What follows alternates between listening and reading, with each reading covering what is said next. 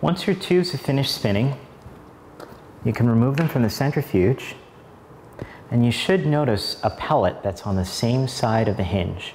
And that pellet is actually the DNA that's come out of solution. What you want to do now is carefully remove and pour off the isopropanol.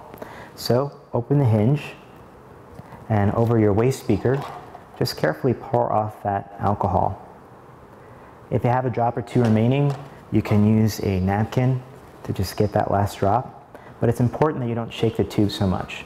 When you remove the ethanol or the isopropanol, when we're doing these alcohol precipitation steps, that's when the pellet is most visible. So if you don't see it, or if it's very clear previously, when you don't have those alcohols, it's easy to see.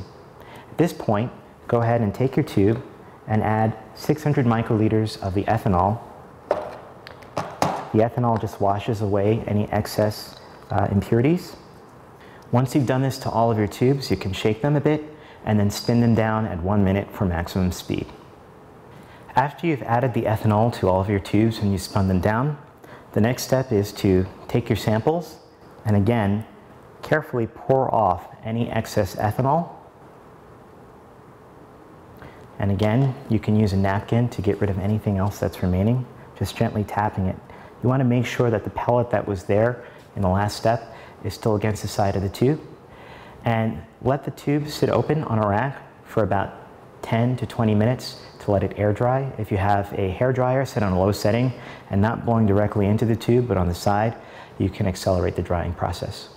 After you've air dried your pellets and you don't see or smell any remaining ethanol, you're ready to add the DNA rehydration solution. You need to add 100 microliters. So I'm going to use a fresh tip to add 100 microliters of that solution to each one of my tubes. Cap a tube, and you can use your finger to vortex a little bit and shake it up. And then place that on a heat black or water bath for 65 degrees for about 45 to 60 minutes. If you're going to use the DNA immediately, you can keep it on ice until you go to the PCR step. If you're not going to use the DNA immediately, then you can put it at -20 until you're ready to use.